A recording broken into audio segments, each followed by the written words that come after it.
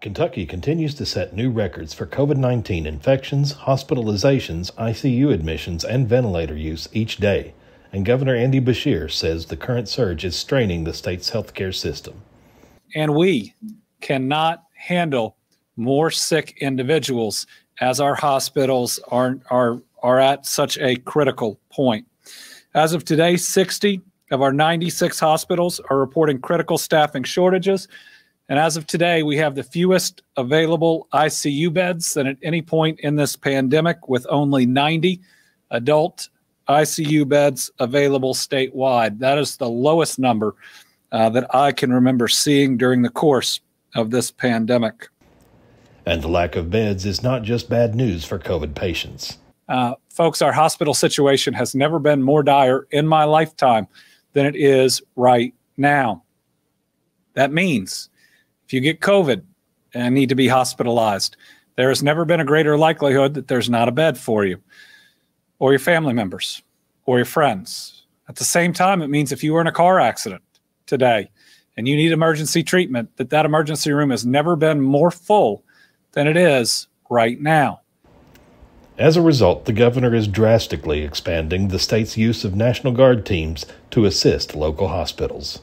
So today, I'm announcing that along with the 4 hospitals that already have National Guard teams on the ground at their facilities, we're deploying, and I've authorized the deployment of an additional 310 soldiers and airmen that will be going to assist 21 more hospitals. They will assist with non-clinical functions within the hospitals for a maximum of 2 weeks. 10 to 30 members will be deployed to each facility next week. They are helping again with the logistical and administrative support to allow hospital staff to focus on patient care. Here at Pikeville Medical Center's Heart and Vascular Institute, we have assembled a comprehensive team of cardiac specialists bringing expertise from all regions of the nation and the world.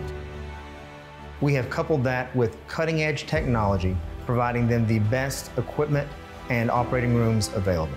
The result is comprehensive cardiac care for the people of our region that is second to none. The Heart and Vascular Institute at Pikeville Medical Center. Local hospitals receiving National Guard teams include Highlands ARH in Prestonsburg, Tug Valley ARH in South Williamson, and Kentucky River Medical Center in Jackson. Pikeville Medical Center and Hazard ARH were included in the first round of hospitals. But while the National Guard members are providing critical services to hospitals, Governor Beshear says everyone has a role to play. So we've got to have everybody wake up. Now, there were too many stories of folks as they're about to be intubated saying, can I take the vaccine now? The answer is no. And we hope that you're going to get off that ventilator as opposed to the other alternative.